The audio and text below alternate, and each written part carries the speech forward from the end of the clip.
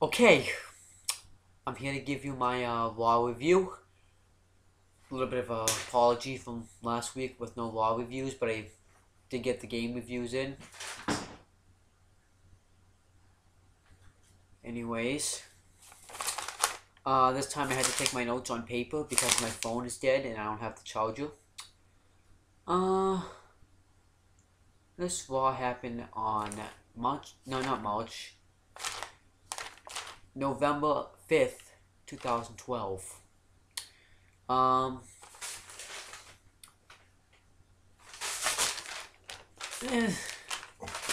It was confusing. I didn't understand anything that happened at all. No, okay, I'm not, I understood it, but it's just, why did it happen the way things went down tonight? The first thing that happens is it shows what happened last week with the AJ stuff, the CM Punk stuff, all that stuff. Then we get the Miz and Paul Heyman backstage. Well, promo by accident. So, Miz isn't happy that CM Punk left his team behind. So then, but Paul Heyman says that he's a champion, he's gonna buy his time. This is what champions do. But then Miz says that he quits the team. And then he just leaves. So then that was really it. And this happened earlier today. So yeah, Miz quit the team. I don't know why. Is Miz doing? Because it's just kind of random. Because now they don't have anything to do with Miz.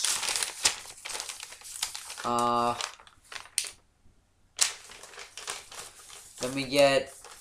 And then it talks about what's going to happen tonight with the whole Brad Maddox thing, the AJ scandal, all that good stuff. Then we get Rey Mysterio, R-Truth, and Sin Cara versus Antonio Cesaro and the Primetime Players. Kind of a strange way to start the show. Good way to start the show, though. Mysterio and Sin Cara did their high-flying stuff.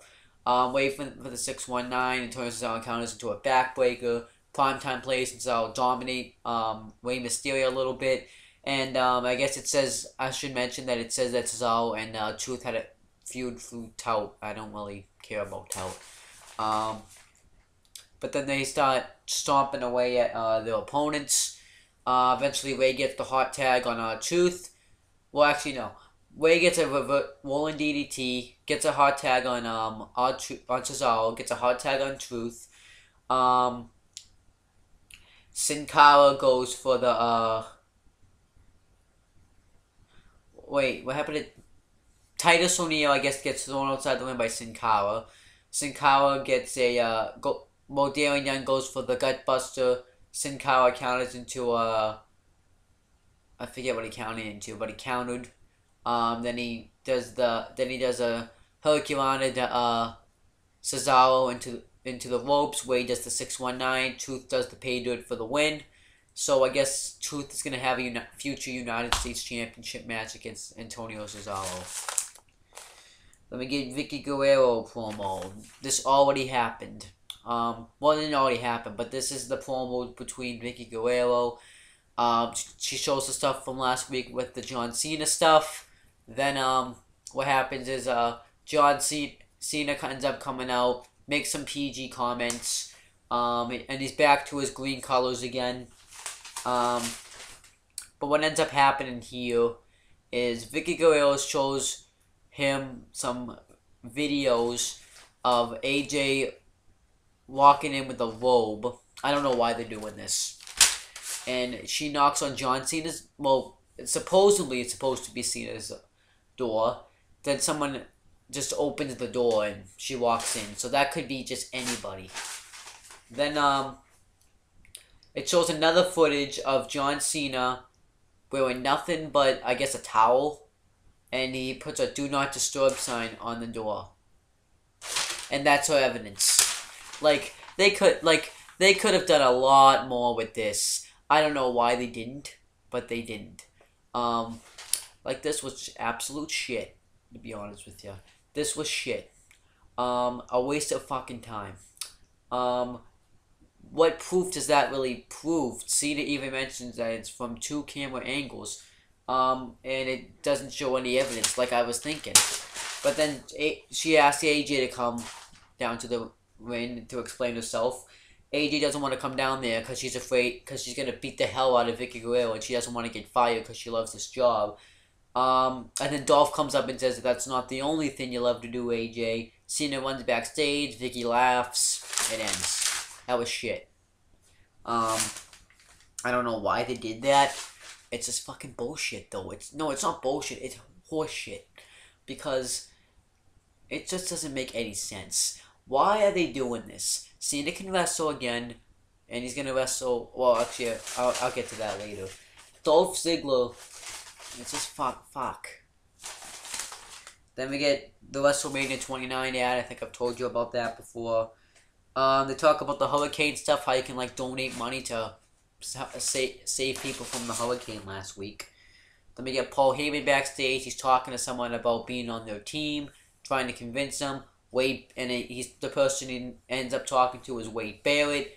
Then he says that Wade Barrett reconsiders his decision from last week and joins Punk's team, unless, but he needs like a favor from him, and Heyman agrees to it, and I guess it's gonna be a title shot against Punk.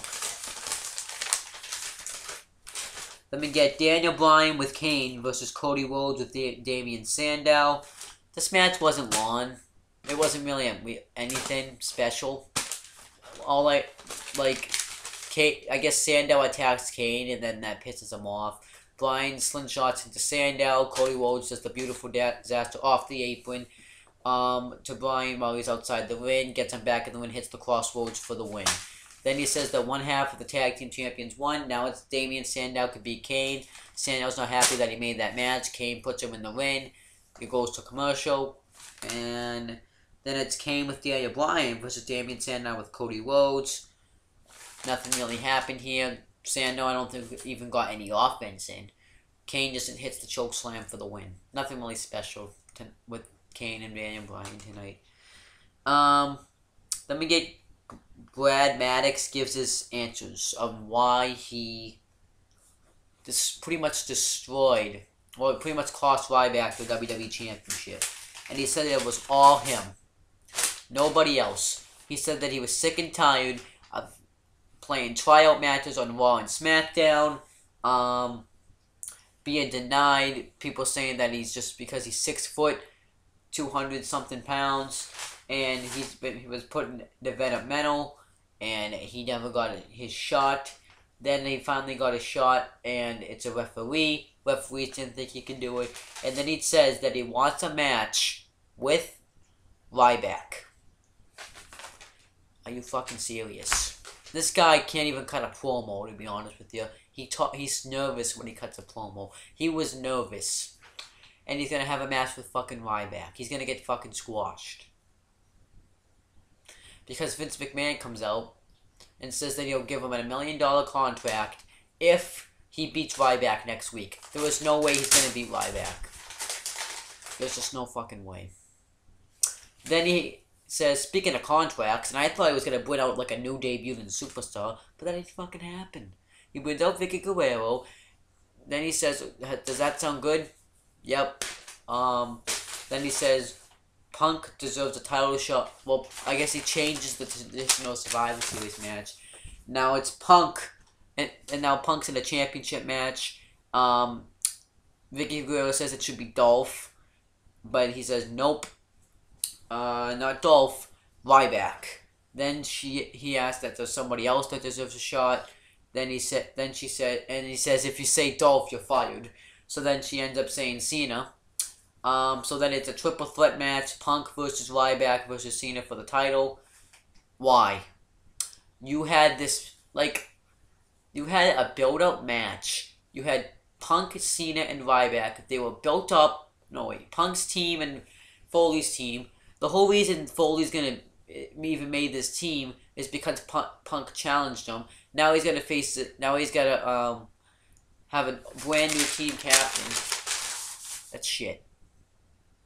That is shit. I don't care for that. I don't care for that. That doesn't make any sense. Now they have to find someone else because Ryback's being replaced. This is just fucking bullshit. Okay. Then they have to find someone for Punk, which they do find someone for Punk. But it's just like the whole reason that this match was made was because of Punk and Foley's feud. There's not really a credible feud. Maybe the Team Hell No and Team Road Scholars, Kofi, but now Miz is gone. And Randy Orton and Del Rio, that feud's a piece of shit. But yeah, so I'm not really interested in that. Hopefully they'll blow my mind and see who's going to be the final member. And they only have a week, so you better get somebody good. Then we get a Super SmackDown Live advertisement. Reason, it says that for the first time ever, it's gonna be Randy Orton versus Dolph Ziggler in a Falls Count Anywhere match in England, and I guess that's gonna be a okay match, but I don't really care because the feud's shit. But it could be a decent match. I don't know about the show though, because normally when they do Super SmackDown, they do funny segments like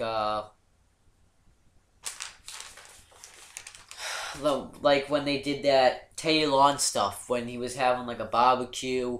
Eve got punch spilled on her. Kane had to do this with the fire. It's just usually like a big baby face party. That's exactly what that's gonna be tomorrow. Please surprise me. Like, I remember, I think we had one Orton versus Otunga, and they had like a Christmas street fight. And then Mick Foley had to be PG. He had to dance with the Usos. Hornswoggle could talk. No, fuck that. Don't do that. Make this a good show, because no one watches SmackDown. One. And if you want to get people to watch this shit, or well, SmackDown, you got to make it interesting. Because SmackDown, I didn't want to watch because of WWE 13, and I watched Suicide Dive Wrestling's, which you should subscribe to him, by the way. He's pretty good. It's good what he does. But he, at least, like, he gave me feedback, and he said, and when I didn't watch SmackDown, I was fucking glad I didn't watch SmackDown, because it was a piece of shit. I was actually having more fun playing WWE 13, which I could have been doing after this Raw, during this Raw, because I would have rather played that than watch Raw tonight. Yeah. So fuck that. Let's get on with the next thing. So yeah, then we get Sheamus versus The Miz with Big Show on commentary. This was the match of the night, definitely. It was a pretty good match. This was probably this was the match of the night, actually. When it ends up with Miz gives him the DDT, gives him that clothesline in the corner, goes off the top rope. Sheamus didn't actually do his clubs in this match, but the reason why this isn't really that much of a step up saying this is match of the night, because the whole time Big Show and what's his name, Michael Cole are arguing with each other. Big Show's intimidating Michael Cole about his right fist. No. But Jim Ross did try to talk about the match because Sheamus did the Rolling Thunder. Sheamus got put into the steel post. He got that little knee breaker and that neck breaker by The Miz. Sheamus did that flying battering ram off the turnbuckle. Hit the Celtic Cross and the Bro Kick, and then he hits the Bro Kick for the win. Then Big Show holds up the World Championship, and I guess they're having a match at Survivor Series, which should be a fine match. I was fine with the Sheamus winning though. Gotta get him some momentum. So that was a good match. Then we get WWE 13 ad. It just shows that ads with CM Punk saying, "This is the revolution." So if you haven't seen that yet, just go check it out. Then we get the Maximum Conviction ad. The reason why I put this is a movie. The reason why I put this down is because Stone Cold's in it. I wanted to mention that's what Stone Cold's been doing lately. He's been making that movie. Hopefully Stone Cold will be coming back to make an appearance in WWE. He hasn't made one yet this year. I want to see him make a little bit of an appearance. Maybe next week. Probably not though. Then we get Dolph Ziggler backstage. Vicky Guerrero just came out of Vince McMahon's office. Then she says that Dolph Ziggler is now the captain of Punk's team. Punk's not happy about that. So then they all start arguing. Vicky says that it's gonna be Punk and Ziggler versus Cena and Ryback tonight. Then they're both pretty upset about that, and that was really it. That was just nothing really special right there. Then we get the Brock Lesnar DVD advertisement. Then we get Sheamus and William Regal backstage. I'm glad they had William Regal on the show, but I wish he had a match. Because if it's his... Oh wait, he's from England. He's not from... Yeah, because tonight Raw was in England. And you had Wade Barrett on the show, but you had William Regal on the show, but couldn't he at least have had a match?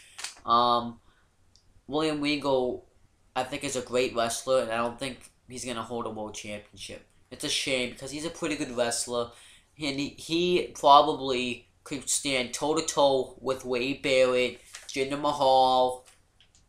I don't know about Heath Slater, but he could probably help like these young guys get where they want to be.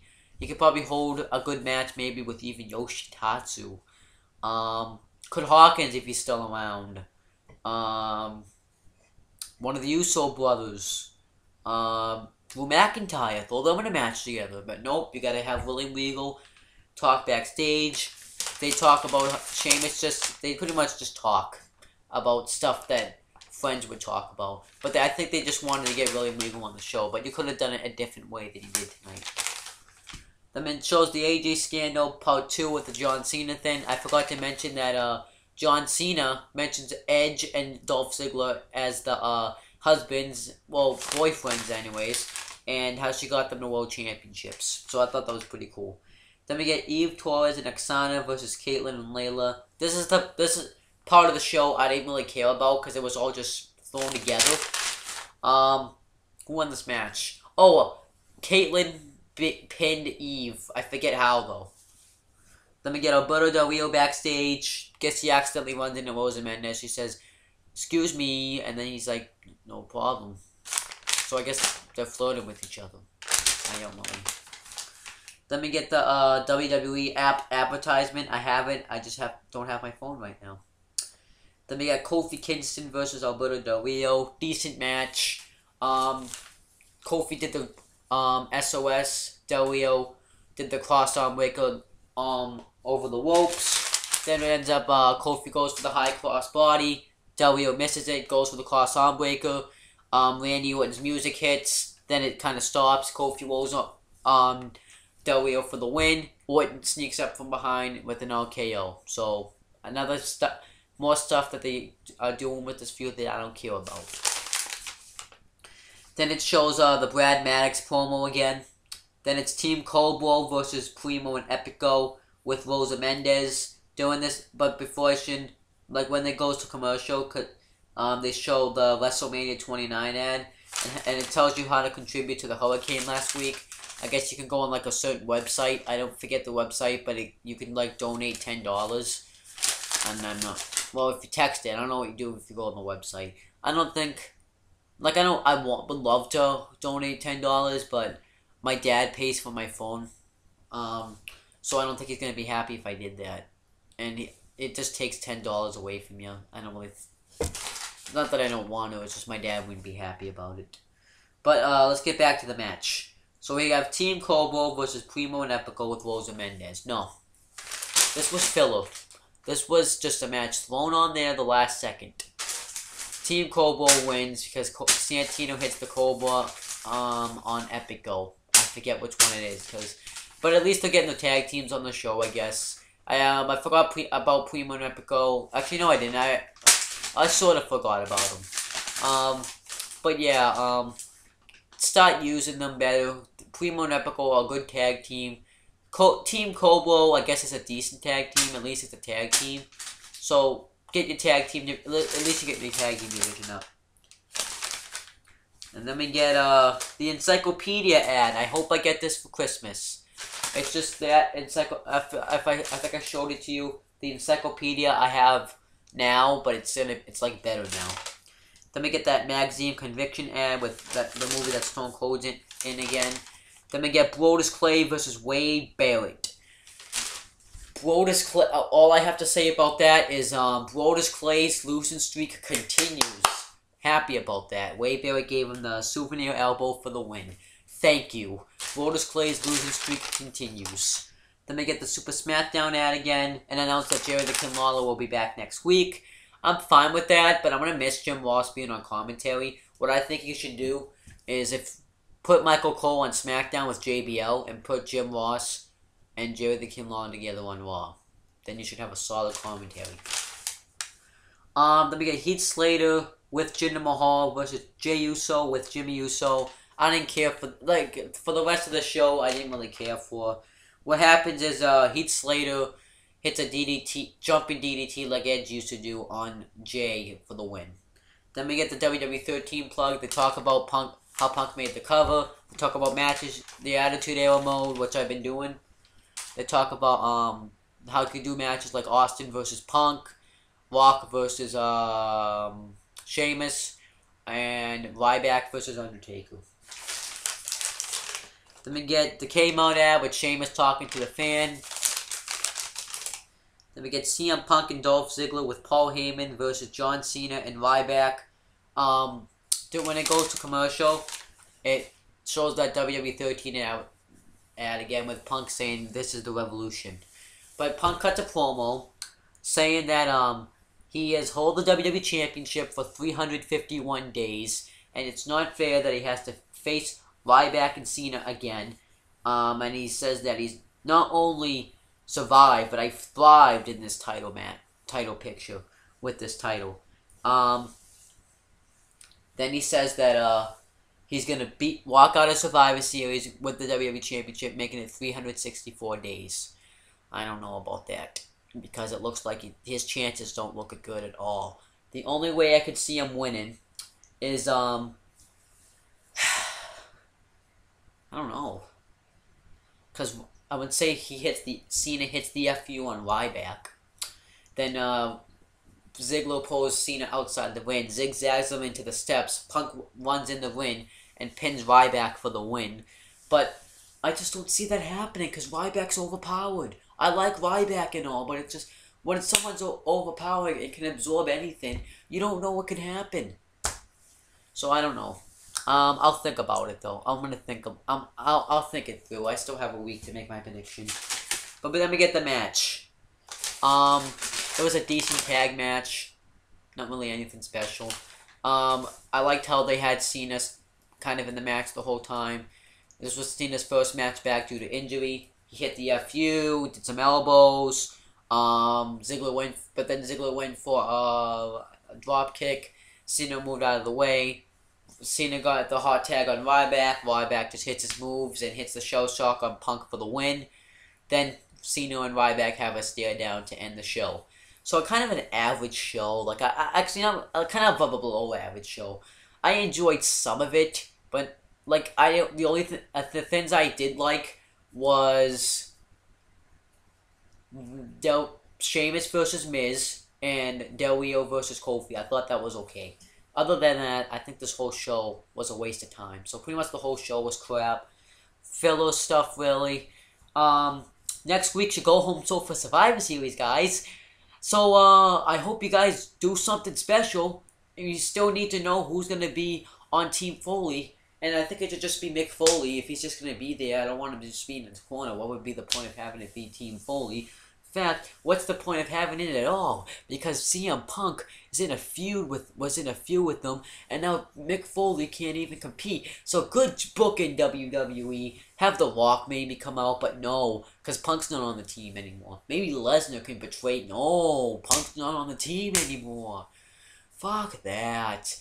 Like, Survivor Series, I thought could have been good because of this traditional Survivor Series match. But look at this. You got Team Ziggler. They actually have a solid team. They have Ziggler, Damian Team Road Scholars, Alberto Del Rio, and Wade Barrett. That's a solid team right there. Then you got a mystery opponent. Kofi Kingston, Team Hell No, and Randy Orton. Mick Foley. Randy Orton doesn't even like Mick Foley. Okay, they have a history that is awesome. Team Hell No don't like each other at all. Kofi Kingston doesn't fit. You have a mystery opponent. No, I mean partner. This is fucking shit. I would rather, like, is this even worth getting? Like, I'm gonna watch, like, if it's not worth the money, I'm just gonna watch it on the laptop. I'll still watch it, but I'll just watch it on the laptop. Then you got this triple threat match where you don't know what's gonna happen because it looks like Punk isn't gonna win. Then you got this, well, actually, the world title match, I think, is the match I'm looking forward to the most. Like, this just is just shit. WWE last week screwed up everything when they took Punk out of the traditional Survivor Series match because they realized that they didn't know what they could do with the rest of the night. Now look what you did. No, I'm not done. I'm done. I'm just done. I'm not done with WWE, but I'm just done with the way they're booking things. They should book things differently like they used to in the Attitude Era. I'm not saying have things have blood all the time, but when Undertaker and Kane versus what was supposed to be, like, if you've seen those videos, I marked out. That was, they did genius stuff. They don't do shit now. Like, the writers must not get paid a lot of money. Vince McMahon had to bring out Vicky Guerrero just to make an announcement for this triple threat match. And then he just made this whole traditional Survivor Series tag match with Mick Foley pointless. Shut the fuck up. Fuck this. I used to hate Break the Walls 10 for shitting on everything WWE used to do, but that was when the good things happened, like when Triple H became COO, which Mr. McMahon shouldn't even be chairman right now. When Cody Rhodes was putting the Intercontinental Championship into Prestige, when Zack Ryder was actually getting a push for the United States Championship, when CM Punk and WWE were having an epic okay feud for the WWE Championship. Punk was cutting great promos. I missed that stuff from last year. 2010, meh. 2009, meh. 2008, nah. Taker and Edge feud was good. I'm gonna say the Championships Rival match was good stuff. 2007, Taker and Batista feud was good. Orton and Shawn feud was good. Cena and Shawn was good. 2007 had a pretty decent year. That's kind of when I started watching it, so I'm not really gonna judge 2006 because I didn't watch it then. But I'm just gonna click off now because I'm just rambling and rambling. That's pretty much it, guys. Subscribe to this channel if you haven't.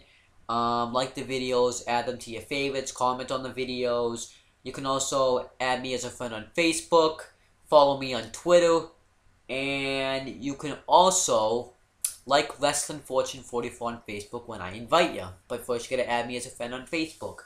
Then you can actually go ahead and subscribe to CM Brothers, and then you can like those videos, add them to your favorites, comment on the videos, and then you can go ahead and add Adam as a friend on Facebook, and like CM Brothers on Facebook.